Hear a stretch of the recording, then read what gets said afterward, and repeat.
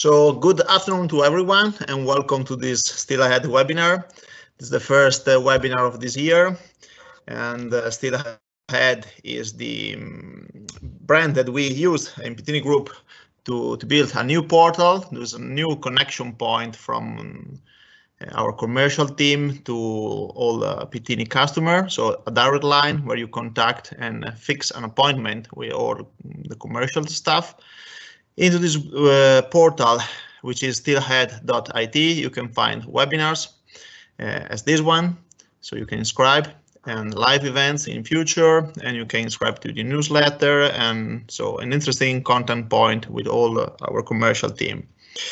I will remind you before start this webinar that you can see is a chat where you can write down your question about the topic of today. So feel free to write down something if you need it. I will put all the questions at the end of the webinar at the two our speakers today, which I will introduce to you.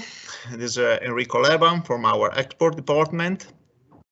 And then we have John Lindball, our man in North. This is the CEO of North Ferro. This is the partner company that we have in Scandinavia. The topic of today's webinar is the innovative Storstrøm Bridge.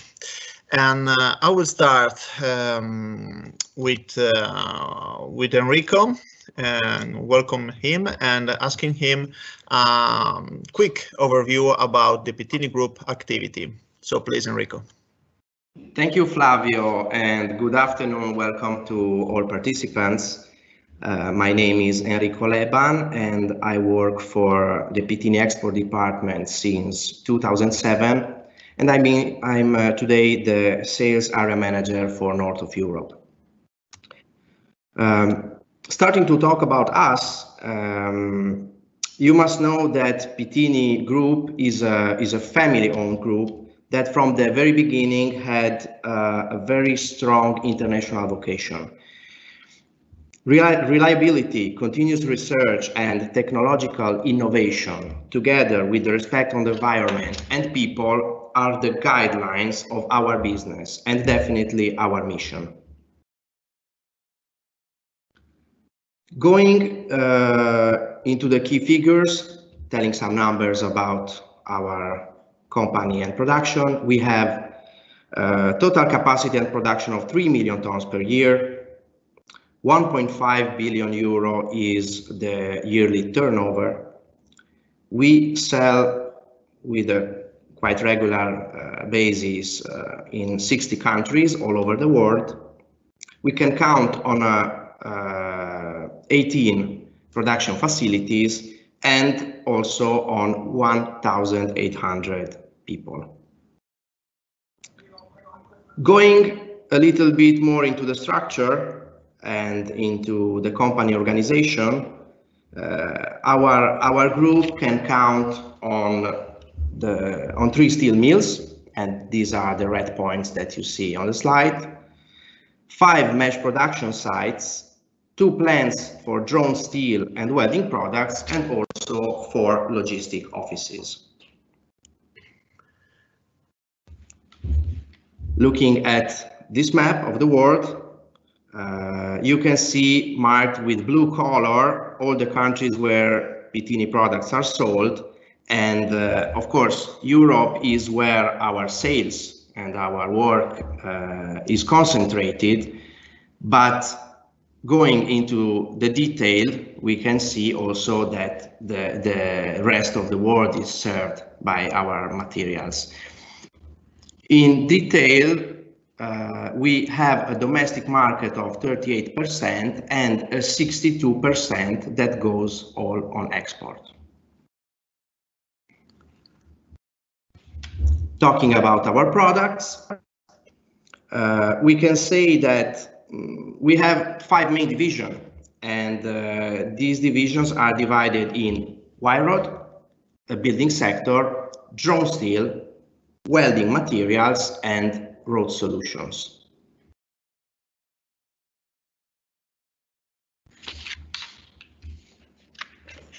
Talking about the steel for the building sector, that is the sector we want to speak about deeper today, we must say that Pittini range of products is one of the most complete that you can find on the market, with a wide range that includes rebars in coils, and electrowelded meshes with all the different steel grades and standards. Going deeper into the type of products, the so-called jumbo steel rebars in coils is a coil that is produced and supplied in a very compact packaging in a range of diameter from 8 up to 25 millimeter, and two different sizes of the coils that are 2.5 and 5 tons. We have a production of rebars that goes from a range of 8 millimeter up to 40 millimeter, and mesh production in standard and customized types. Thank you very much, Enrico. Now I leave the word to John, asking a little bit more about the partnership that you, John, and Enrico built together in Northern Europe. Yes, good afternoon, everybody. Also greetings here from the north, where spring is coming. So the snow is away and the sun is shining and it's nice. So as already Flavio told earlier, we are the exclusive distributor of Pittini Group in Scandinavia and the Baltic States. So you could say that we are the prolonged arm in the market of the Pittini Group. And during the years, we have worked very closely together, especially promoting the product of rebar in coils, which has become a little bit of a success story. Going a little bit further to those participants that are not from the north, I will tell you briefly what Scandinavia is. So Scandinavia actually is a huge land area. So it is as big as Central Europe, but we have very, very few people here. So all 5 countries together, I'm talking about Iceland, Norway, Sweden, Denmark, and Finland, we're only about 30 million people. And you would think that this is one uniform area, but this is not really the fact. So we have quite a lot of cultural differences also here between the countries.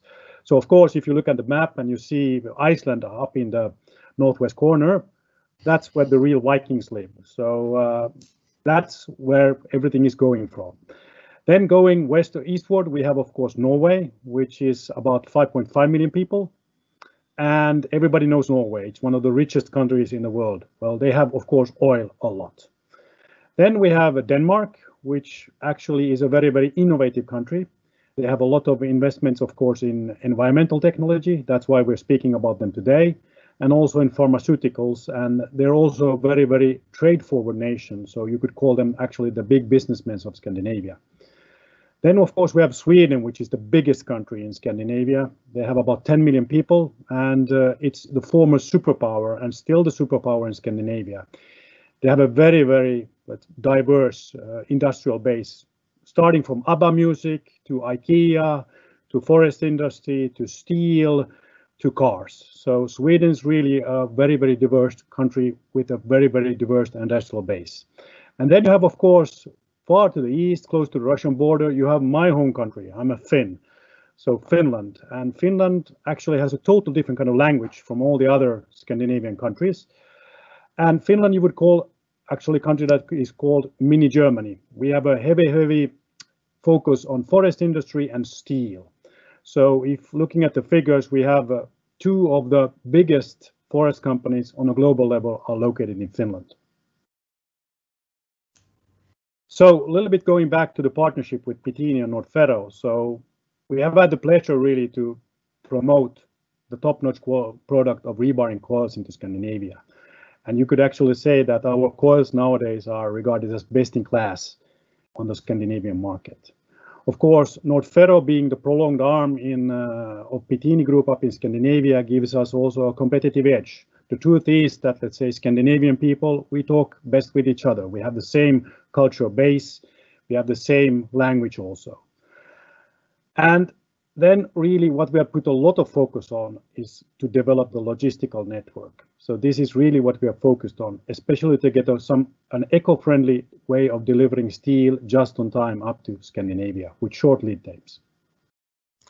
So thank you very much, John, about this presentation, and ask you a little bit more about the project, the topic of today's presentation. So can you give me a brief description of the Storstrøm Bridge? Well, actually, everything started already in 2017 when our biggest and most old customer, Lenvik Müller, invited us to join for this project concerning the Storstrøm Bridge. And Lenvik Müller is one of the key players, especially in reinforcement in Denmark. They're the biggest on the market, and they have a huge focus, of course, on promoting rebarring coils. And they have been using our coils for years and have a very, very good experience for our material. And that's why we were invited for this project together with them. So a little bit about the bridge itself. So the new bridge is a substitute for an older bridge that was built already in the 30s. And you have to remember that this new bridge is actually just one smaller part of a bigger project, which is actually the mega project that is going on in Denmark, that is building of the tunnel between Denmark and Germany, which will be ready in 2029. So a little bit about the project itself. A joint venture was created in 2018 with the building nominated to 2 Italian companies. It will be what you call a dual-purpose bridge with both road and rail connections, and everything is going according to plan. So it should be open for traffic by the end of year 2023. Okay, great. But I asked to Enrico, which was the product of the Pittini group that play an important role on this bridge construction. So can you tell us more which product of our range they choose for this important and innovative bridge? Thank you, Enrico.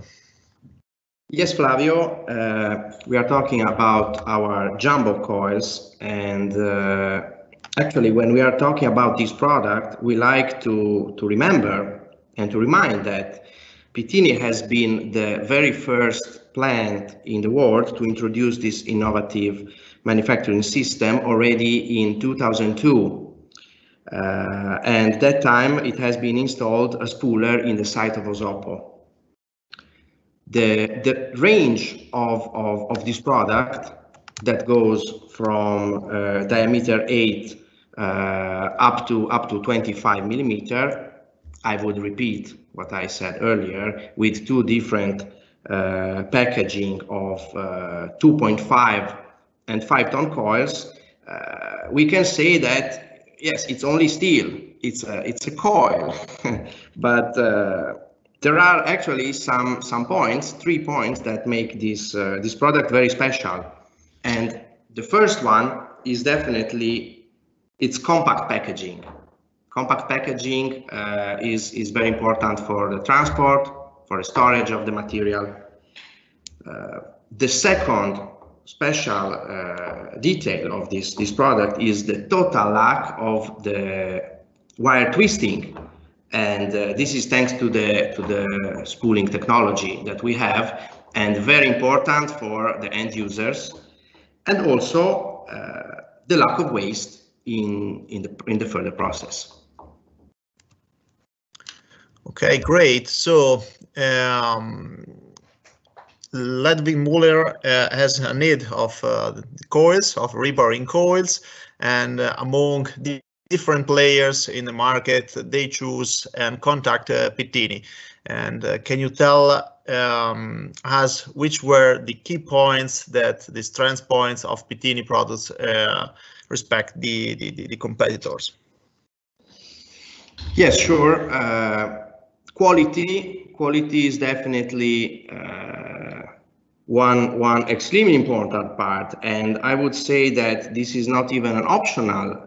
It is something that is mandatory, and what gave us the opportunity is the fact that we have successfully obtained the Globser certificate for all range of our products. Talking about the EPD, well, this is the second main point. When we talk about this field, we must say that Denmark is for sure the forerunner in all the environmental issues, And this EPD that has started from Denmark has become really a kind of benchmark. What this EPD consists about? It is practically a document that makes a clear picture of the environmental impact of the products and the production itself, the mill, the company. Okay. This EPD gives a lot of attention, for example, to the CO2 emissions and in general to the environmental impact. And we can really say that these numbers for Pittini production are really in good shape. And thanks also to this, Pittini Group has been one of the first steel mills from Southern Europe to obtain and to have this declaration from 2019. About our sustainability, this is also a very important part, a very important word for our company. Touching some additional points, we must say that EPD is only the top of the iceberg in our sustainability program. The Pittini Group has, since long time already, a very strong focus on a constant and sustainable development. That means, in easy words, that we want to be less and less, we want to have less and less environmental impact. So, like I was telling, we do a lot of things for the environment, and in order to make the best example, we want to speak a little bit about the Zero Waste project. That is a project that has been started already in the 90s, so we can say a long time ago, and it is a great plan of investments on the circular economy of the group. And the reason is that one of our main issues is that we take care of all the waste. To connect to this, I would say that one of the great properties that steel has is that it can be recycled forever. But of course, when we produce steel, we also generate some waste. And what we have practically done with a lot of studies, technology, we have found a way to transform all our waste into a new product.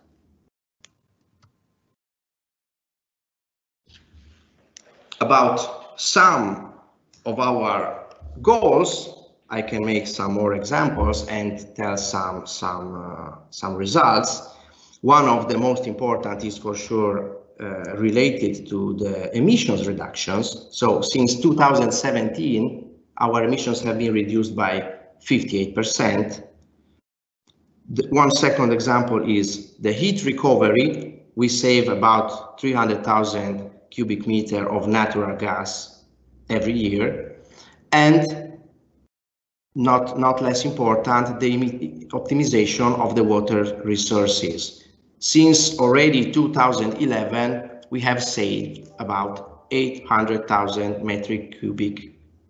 cubic meter, I'm sorry, of water each year. Great, thank you, Enrico. This environment is a great topic on this project. But I want to ask to John, going back to him, which kind of challenges do you face supplying the material to this customer?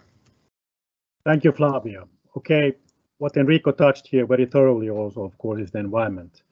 And you have to remember, that we're very high up here in the north.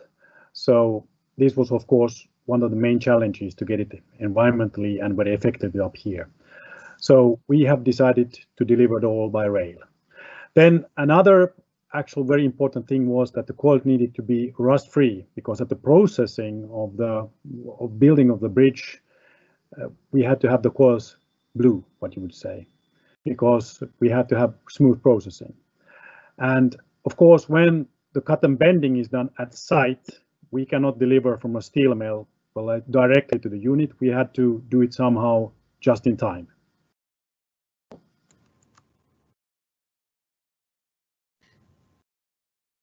So how we did this actually is that we arranged a local hub in Denmark, about 100 kilometers from the production site. And there we stored the coils, and then on call-off principles from Lemmik Müller, we delivered it to the site where they could process it then just on time for the 3 Italian companies that are contracting the bridge.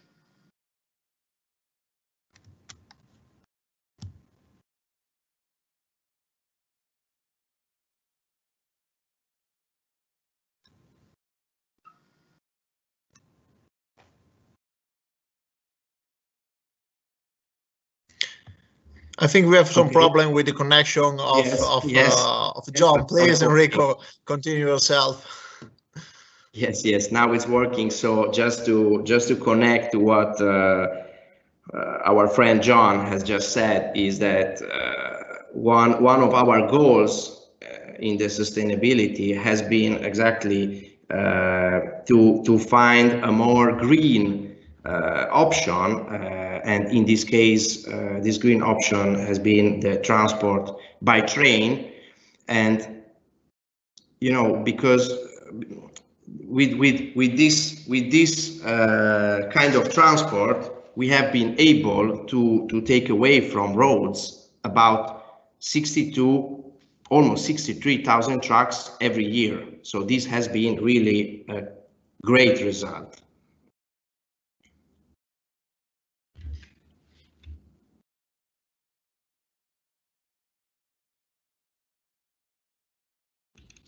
So considering this important requirement, I would say that we had to deal with, so the just-in-time delivery, to be able to face this,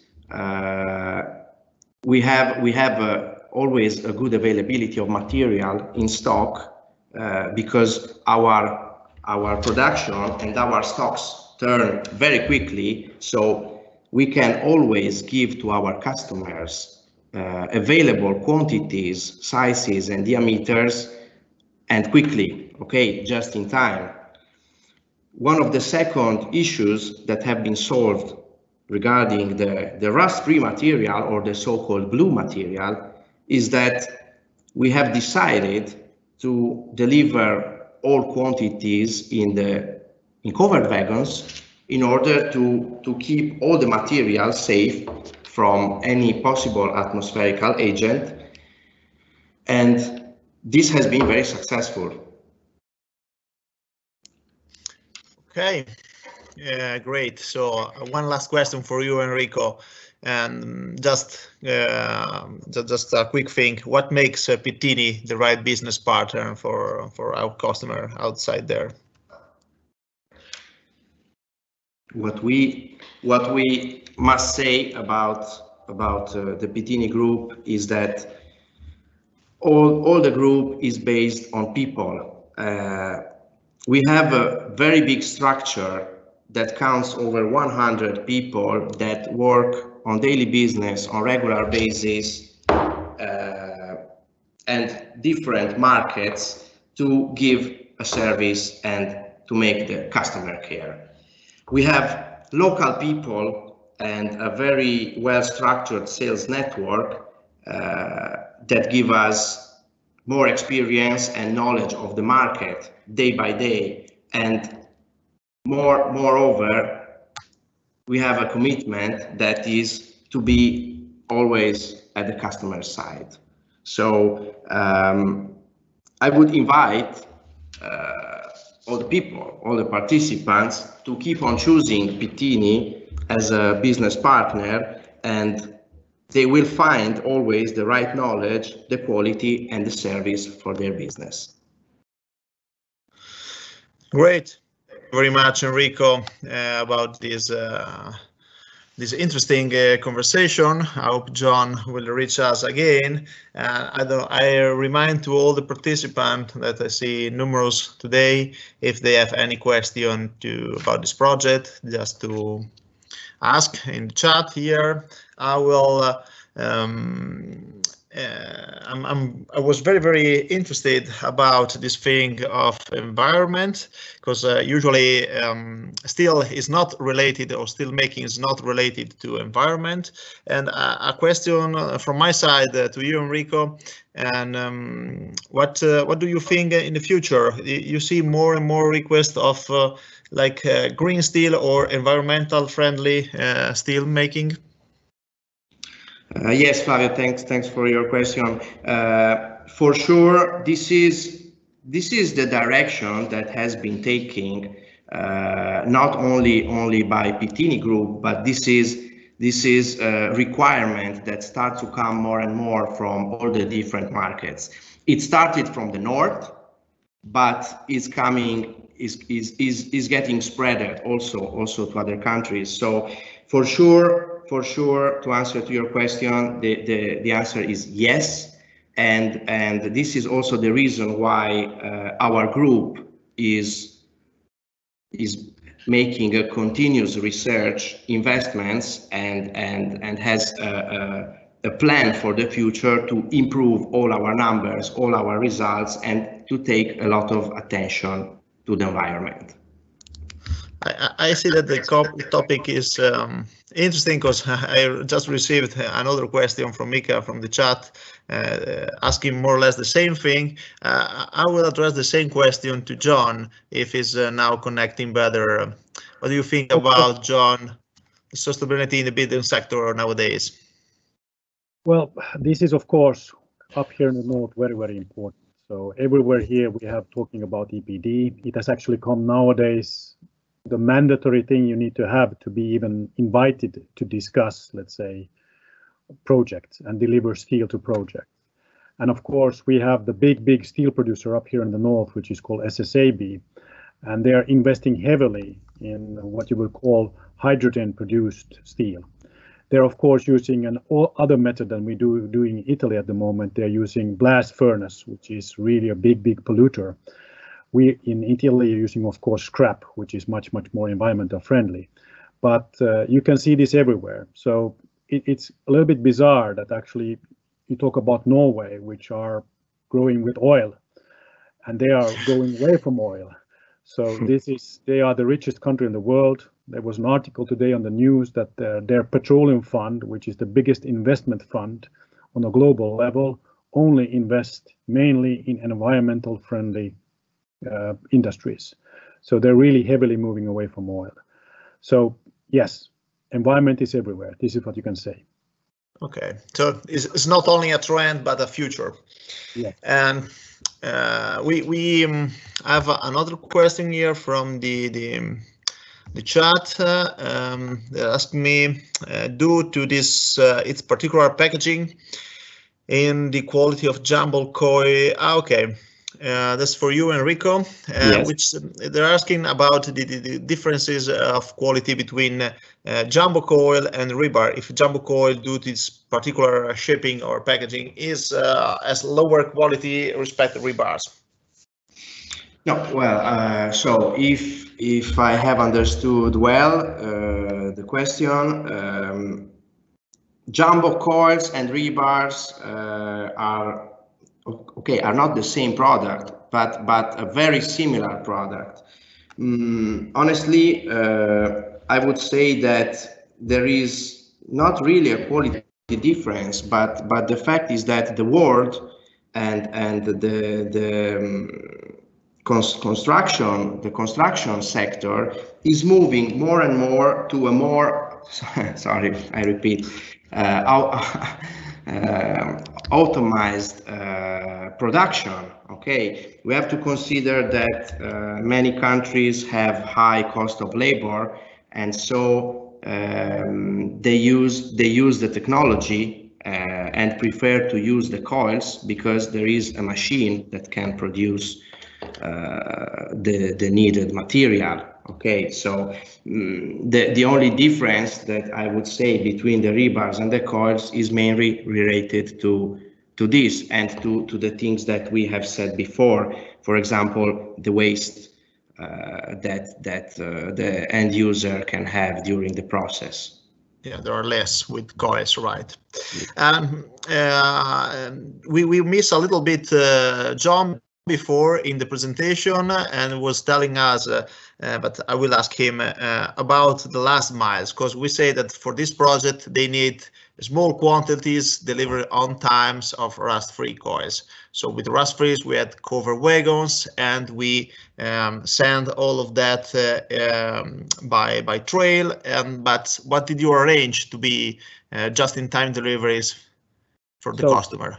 What we did together with Lemvig Müller and an external partner is that we decided to store the material 100 kilometers away from where the bridge is built. And of course, you know, the project goes on to their own schedule. And as we had this hub there, we could then deliver on call-off basis in covered trucks. Unfortunately, we had to deliver the final leg by trucks, not by train, because there is no train connection yet there at the construction site. Of course. And this, let's say, enabled then the just-in-time plus on top, as the coils really needed to be rust-free. They couldn't have any rust on them because this was a requirement due to the equipment at the site. They also were blue when they arrived. And this was, of course, how we did it with the local hub in Denmark. Yeah, very, very interesting, because it is a kind of a customized service for a particular customer, a particular project. So it's very, very interesting. It's not selling a standard, but working for a service for the customer, not only selling a product. So great. I don't see actually any other questions. So I will thank you both for your time today and for this interesting project. Thank you, John. Thank you also, of course, Enrico. And I will remind to all the participants to go to steelhead.it to see the next webinars, what's going on, and to be ahead on the steel sector. So thank you again and see you next time. Bye.